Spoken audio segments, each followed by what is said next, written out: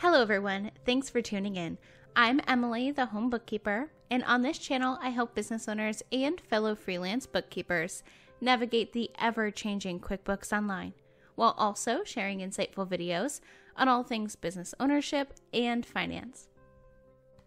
As always, this is a sample company provided by QuickBooks for educational purposes only. I have a lot of property managers who watch my channel, so in today's video, I am going over the simplest workflow I could possibly think of for setting up a new renter in QuickBooks Online. You may notice something a little bit different on this screen, and instead of Craig's landscape and design business profile, we have Randy's Groovy Rentals. So keep in mind if you see or notice any landscape company data from before. Over the past few years, I have noticed a huge increase in rental properties, including short-term rentals. And with that come the questions new rental property owners have about bookkeeping. In today's video, I am going over the simplest workflow I could imagine for adding a new rental customer into the system. This video will cover how to add a new renter or customer, how to attach their lease or rental agreement to their file, how to invoice them, how to automate your rent billing, and even how to set up an automatic late fee if the rent isn't paid on time. So let's say you have a new renter moving in. Say they already paid their move-in fees and you want to set up their first rent invoice. Click the white New button in the top left corner of your screen, and under the Customers column, click on Invoice.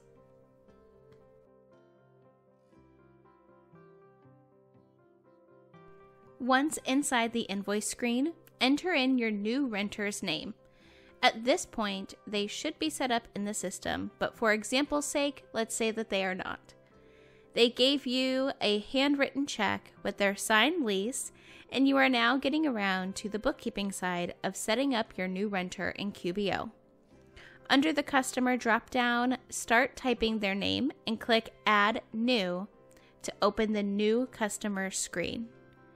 You'll want to fill this out to the best of your ability, as fully as possible. Be as detailed as possible.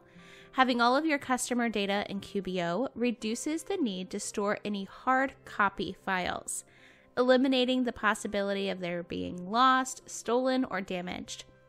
The IRS and courts also don't insist that you have hard copy documents. So storing all of your data digitally these days is perfectly compliant. Under Notes and Attachment is where you can scan in or upload their lease agreement. I highly recommend doing this, even if they signed through a program like DocuSign. Download from DocuSign and upload here. You can add in notes, like if they have an emotional support animal, or any out-of-lease communications or agreements that may need to be referenced later on. Renters are not taxed, so you can uncheck the taxable box, and when finished setting up your new renter's customer file, click the green Save and Close button.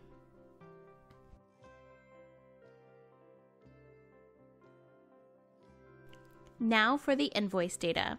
Once your customer file is complete, everything in the customer data boxes should automatically populate. Let's select a payment term of net 10. That means from the invoice date that you select, there will be 10 days until the invoice is registered as overdue. After 10 days, the invoice will automatically register as late. Clicking on the Product and Service drop-down, let's add in a rental service. Since this was previously a landscaping example company, this service is not yet entered, but I figured this would be a good time to show you in this workflow. Since property rentals are not a tangible product or an item included in the production of a tangible product, rent is going to fall under a service.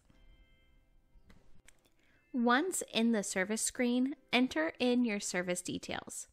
You can name your service the address of the property, or you can keep it super simple and just name it rent. Under category, I would enter rent, and under the income account, I would make a new income account for that particular property.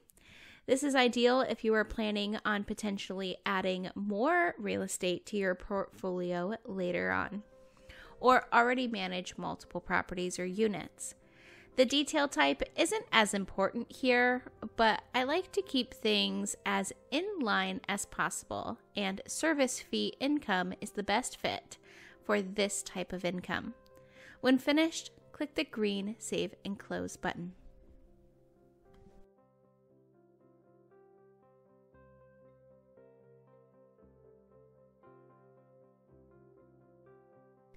Now that your service is set up, you can move on to making the invoice recurring.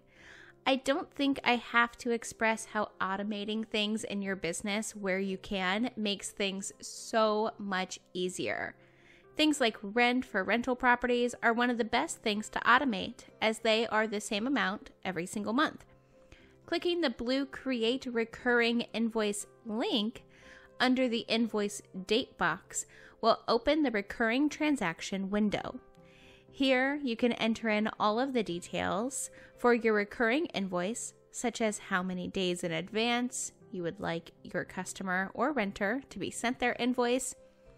As somebody who has rented most of her adult life, I prefer the option of paying my rent early or even being set up on an auto pay, so a little advance notice here is nice. For the example, I put 5 days in advance. With the customer data filled out completely, the email should be populated in the email box. Checking the Automatically Send Emails box will send this recurring invoice to the renter's email automatically. Under the Interval section is where you can enter in all of your recurring invoice data. Since this is more of a long-term rental, this will obviously be a monthly invoice due on the 1st, or whatever your due date is, every 1 month. And the starting date in this example will be set for February 1st. Hypothetically, the second month the renter was in the unit, as it is typical to collect the first month's rent along with the security deposit. Now just scroll down and enter in the monthly rent amount, and if everything looks good, click the green Save Template button. Now, what happens if a renter pays late? I'm sure, like most property managers or rental property owners, you are going to charge a late fee for late rent.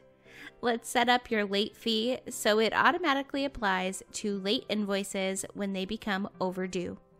Clicking on the gear icon in the top right corner of your screen, go into your account and settings.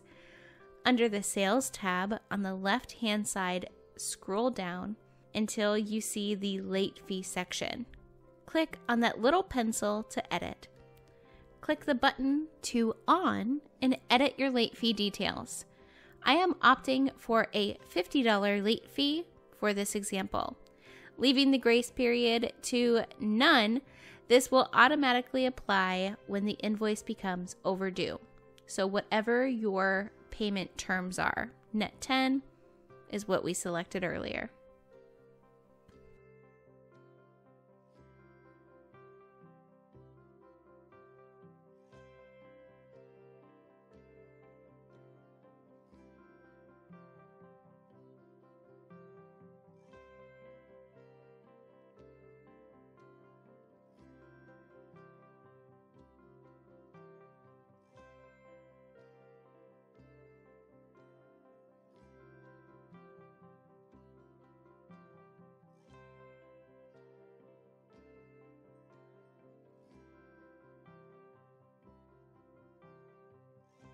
And there you have it. Your first renter is all set up completely and automated in the simplest way I could think of.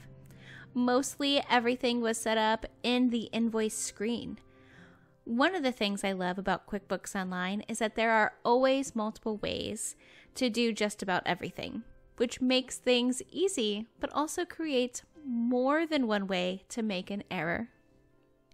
For more business resources, my online self-paced home bookkeeper masterclass, business supplies, gadgets, must-haves, and more, make sure to check out edjconsultinggroup.com/resources, linked below in the description. And of course, like this video, subscribe to my channel and turn on those bell notifications so you'll never miss an upload. If you have any video or tutorial requests, make sure to leave them in the comments below. And for even more behind-the-scenes content of life as a home bookkeeper, feel free to follow me on Instagram @EmmaDawn and connect with me on LinkedIn. And if you need more assistance, one-on-one QuickBooks Online coaching, or bookkeeping and payroll management, feel free to email or visit edjconsultinggroup.com. My firm is fully inclusive and ready to help you along wherever you may be in your entrepreneurship or personal wealth building journey.